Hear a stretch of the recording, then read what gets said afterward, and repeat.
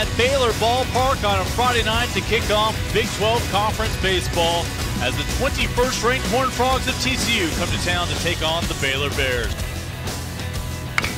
1-0, shot left side, a nice snag from Cardozo Kindo, looking to turn two, got him.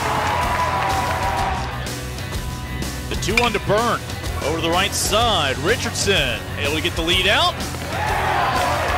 And Baylor is back ahead by a double play this year over TCU.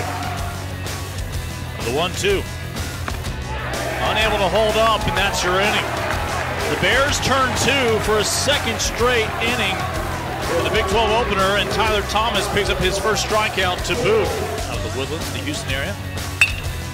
Over the right side, and that'll find its way through. Second base hit for Baylor as the lineup still making its way through for the first time against Cornelio. 1 on, 1 out.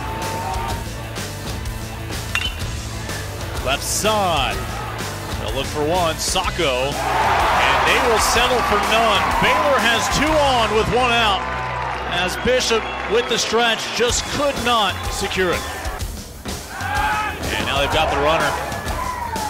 Richardson applies the tag, and that's your 3rd out, as Mason Speaker will simply have to come back in the 6th to lead things off. With a runner on first, a chance for a Baylor Bear double play, their 3rd of the day. Wow, inning's not over yet. Out towards right, but it's not going to carry. Nevin underneath it, and Sacco will be left standing on 3rd. Over the right side, Richardson.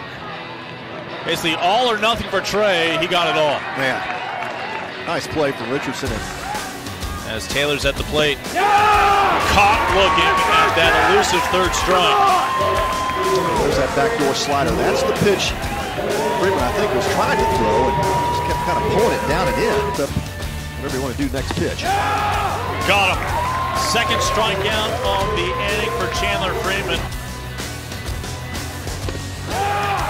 Caught looking on the payoff pitch.